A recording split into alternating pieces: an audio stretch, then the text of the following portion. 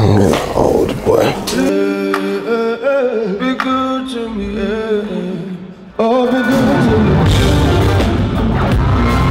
Hi Jacob. Hello, love. How are you? Really nice. Finally, good to meet you. Yeah. I'm actually really happy you've done quite a few interviews so far, and we talked about village and the meaning of village and what music means to you. So now we can get to the good stuff like cats and tattoos. Amen. Well. How was that born? It was a joke.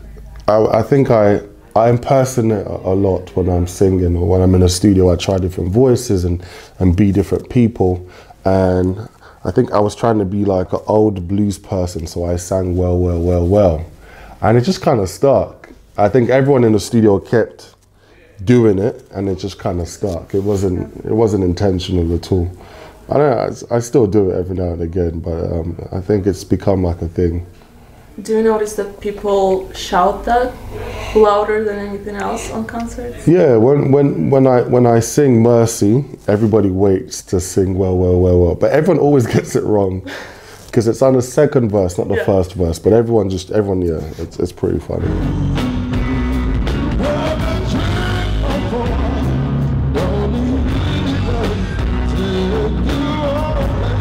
So, a village comes from, it takes a village to raise a child, an African proverb. Who's your village? Who raised you both from African and Western side? Who were the people that made you? I think my grandma. My grandma was at the top of the village, just head of the village. Then I say my parents, and then after that, my friends. I think my friends really raised me. My friends pushed me to be better, and I think we help each other grow. And every friendship group I've been in, I think, really pushed me to see the world differently. I think even my online friends, I think, as well. I think in this day and age, I learned so much from being online, how to be conscious, how to be politically correct. And I think all these things raise me. Anything I allow myself to be open to has a chance to influence my decision. Yeah. So you're very close with your band, I see. How did you meet, guys? We met on Tinder, all of us. Yeah, it's just one bad date, and here we are, you know. You're not joking? Deadly serious. Yeah. Can you find friends on Tinder? Oh, you actually believe me? That's incredible. No, that we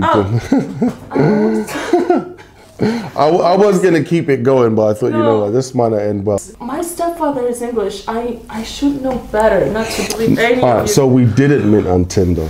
We just to bring it back.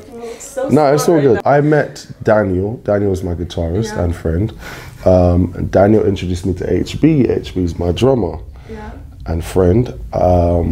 Sean and Smooth I'd known from back when I used to gig around London, and they've always been good to me. And I've been working with Sean for about 6 years, probably the longest person I've worked with.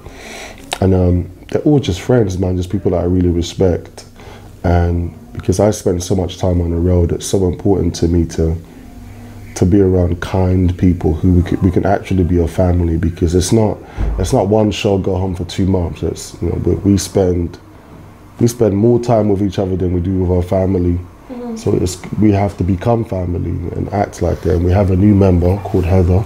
She's from LA, and she's such a sweetheart, and she fits into the group really well. It was really important for me to hire a woman. I feel like, you know, when you're in a position to you know, it's all good to scream about it, say, you know, women, but, you know, I actually have a chance to add someone to my band, and I was very adamant. It had to be a woman or nothing at all. And found the perfect woman, Heather, and she's been a wonderful addition to the family. Who made the initial drawing of the homesick tattoo? Homesick tattoo, I did. It was my idea, yeah. So we all have the homesick tattoo on us, and yeah, I'm surprised they actually did it, to be fair. Every time we tour, we get a tattoo. So this is our third run. So we're gonna, and we always get in the same tattoo shop in Dallas. So when we go to Dallas again next year, we'll have to get something. Going back to jokes, it really seems like a big part of your life. I'm still not over the Batman joke. What do you call it when Batman skips church? Christian Bale. And I told it everyone, no one seems to. Yeah, it's an incredible joke, but I think you have to know. because I've done that joke in places where, like, say, English wasn't the first language, or pop culture and what popular culture isn't familiar, and it's gone down hard. Like, it's been painful. But the thing is, I know it's a funny joke, innit? So if you don't find it funny, it's because something's wrong with you. Okay, got it. Yeah. What was the what's the funniest one you've heard so far, or lately? The funniest joke I've heard lately. It's an airport joke. Okay. So when you're in the airport and they say, "Do you have anything explosive on you?" You say, "Nah, just this bum ass dick." It doesn't always work. Like, the audience really. You try it on audience? I try it all the time. And I try it when in the airport. I always tell that joke. It doesn't always work, but it's fun. You should stick to Batman one. I think so. It's a lot safer. Yeah, it is. So you just did soundtrack for Creed.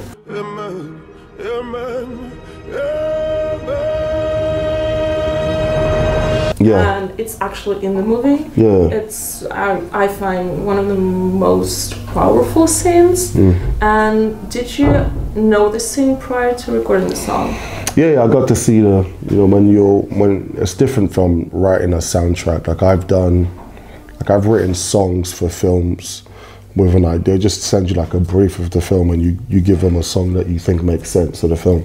But when you're scoring a movie, you have to see the film. You're doing a job, but you have to really separate Jacob Banks from it. It's like they're hiring Jacob to do a job, and I have to watch this scene and think, all right, cool, I need to create something that best serves the scene, not about my artistic integrity. It's more about I'm doing a job that I'm getting paid for. So it's really interesting. I enjoy using that side of my brain, and so I got to see the scenes I worked on beforehand. So one thing I find really different about you is that you seem very, very vulnerable in your perception of love. When it comes to good to me. Yeah. I thought it was be good to me, I'll be good to you, and then I heard it, it's be good to me, be good to me, and that's another example of you being just vulnerable. You never seem to bring violence to love, revenge to love, or you have to be this and I'll be this. The same thing with Worthy and Grace. Why is it important to you to be vulnerable in love? You said that you never got your heart broken. Yeah, so far so good. Okay. Did you ever break a heart?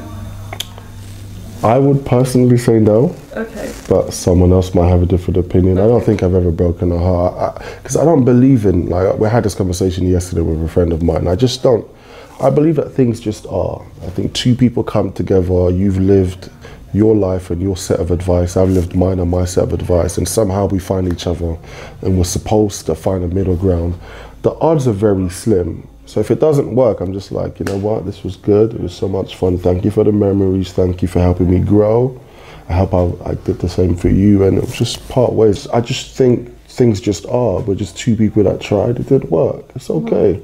Okay. But I don't, and I give my all when I'm in a relationship, so by the time it finishes, I don't have any regrets. I don't half step. So if it ends, I would have known in my heart that I've given all I had to give, and it just wasn't enough, and it'll be fine. Someone from your family taught you love, because it is a very special perception, as I said. Disney taught me love. Everything I know about love is from films and cartoons.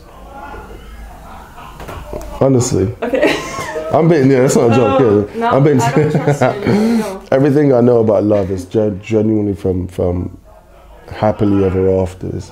And to be fair, the relationship between my mom and my dad, it's been a guideline without them teaching me anything, just how they talk to each other, how they love on each other. I think it's been a benchmark for me. That's nice. Recently, I watched an interview with Will Smith and Jada Smith. They said that they never ever bring violence and profanity to relationship.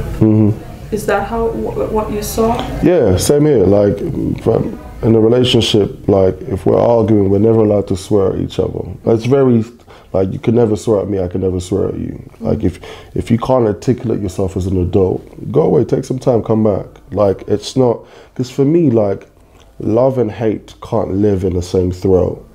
So I can't tell you I love you, but simultaneously call you a bitch. Like, I don't think those two things are possible. Also, that being said, I believe, depending on how you grow up, that can be a reality for you. If you grow up in a household where people typically talk to each other like that, it becomes your norm.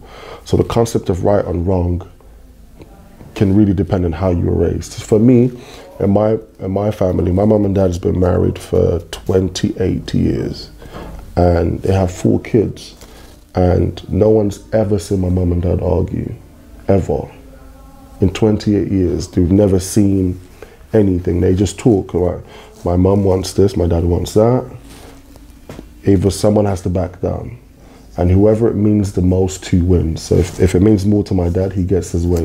If it means more to my mum, she gets her way. 10 times out of 10, my mum gets her way. But it works, you know. We've been able to keep a happy family, and I just don't believe. I believe you can be aggressive because you were raised aggressive. I don't believe you have to stay aggressive. I think you can learn, and if someone loves you properly and understands you as a person, I think you can survive it. So going back to Village, what's your favorite lyric that you wrote? My favorite line is what I've learned from a soldier. Every man is a son to a daughter, but we only remember when we see the blood. What I've learned from a soldier.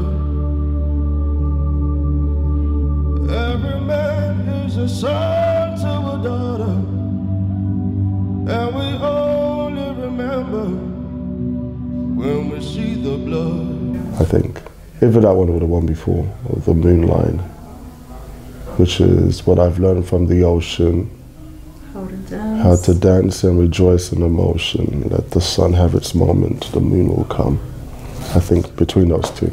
Do you want people to know what you put in the song or in the line, or I know it's open to interpretation, you know? Yeah, I used to think I wanted to, but after a while you realize people take from a song what they need. So when you hear a song, whatever your heart needs is what you take from it. I could explain all I want. It's no longer my song. Once I put it out into the universe, it's for you now. You do what you want with it, feel what you need to feel. Like, I geek out about my lyrics to the boys and Heather, because, like, you know, what I've learned from the ocean, how to dance and rejoice in emotion, there's a side to that. If you understand, like, gravity, for example, the moon governs the sea. So, like, I'm playing on a lot of, like, scientific cool shit that no one else will get unless you really care. Like, so the moon governs the sea, governs the ocean. So the sea at night is a lot more. If you've ever seen a beach at night, like, the waves are way more stronger because the moon's out. When it's a full moon, the ocean is has a lot more pull to it. So we're saying, just, you know, let the sun, enjoy the sun while it's here. And, you know, I imagine the ocean misses the moon every time. I imagine that every time the moon goes away, the ocean's probably thinking, man, oh shit. But every time the moon shows up, you know, without fail, and I think that's what the line is saying. It's saying, like, you know, you might be going through something right now, but the moon will come. At some point, it always shows up, and you just have to be there when it comes. I just have one last thing for you. Cool. Just a quick it's a Christmas present? Yeah. Do I open it now? Yeah. Okay. Well, you don't have to, just please make I always think it's as many weird. Emotions as you can. I know, but I'm gonna, yeah. Since you made such a mean joke on me, I'm gonna make you. Is this a Batman mug? Oh, this is heartbreaking. This is, okay, let me show you what's happening. Oh, meowsician. That's incredible stuff. That's my best creation so far. Do you want me to tell you something really sad about this? This cat's dead. Juno's dead. Oh. She lived a great life though. Yeah. She was such a sweetheart. And this is Zuko. It's my firstborn. This is him this is the day I first got him, actually. Oh, bless him. I make him wear these silly Christmas outfits every year. I've just got him one for this year. he's such a chill cat. Like he lets me get away with everything. Like that's him wearing a beanie. Well, hopefully you have that British side of you that likes tea. So I love tea. Great. What's your favorite? Lemon and ginger, like every normal person. What's your favorite tea? Rose tea, just rose petals. Lavish. Thank you so much for having me. It's a privilege. Hope you enjoy the show. Thank you. Please come to Russia. I have to say that. I've been getting a lot of messages about Russia. I'm just like, are you sure? I'm like, in the sense of like, I didn't know. Like, I don't know how, and I know a lot of it has to do with you. To be fair, I give you credit. You put me on out there, I see you. But it's just random. I'm just like, really? Like Russia fuck with me? I didn't know. Okay. Trust me, we're waiting for you. Yeah, cool. We'll pull up. We'll pull up. You can listen, get Village everywhere music is sold, and when's your tour end? We're touring till March 9th this year. We'll probably keep going, but this Village tour ends on March 9th. Yeah. Thank you. Well, have a great show. Thank you so much. Guys. Thank you.